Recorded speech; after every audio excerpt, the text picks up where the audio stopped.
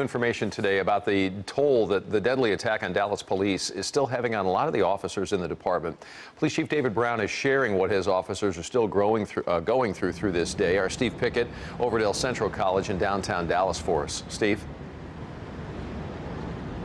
Yeah, first up, Doug, as we come back to this very location just a month or so after all of this happened, we now know police who are required to actually come back to this shooting scene as part of the investigation. They have still yet to do so, and the actions of the police themselves now still face review by a special investigations team. When marchers from a peaceful protest in downtown Dallas ran for cover, dozens of DPD officers ran toward shooter Michael Johnson.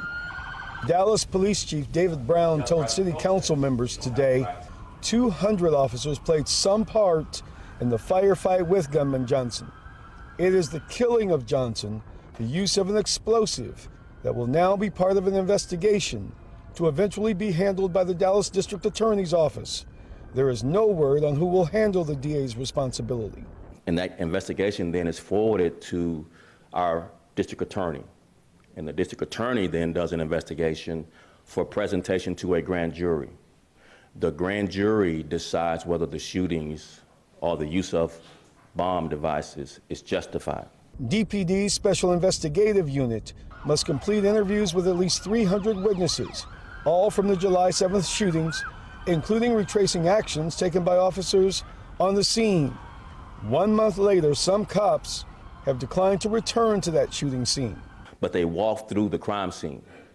And one of the biggest challenges here is that officers initially couldn't complete the walkthrough because of, we all know very emotional things happen there.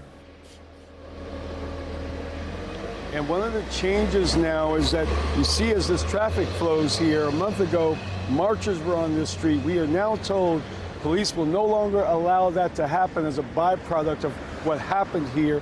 They will now keep marchers off streets when they have these kinds of protests, specifically here in downtown. Police Chief David Brown also telling us there will be a difference also for police.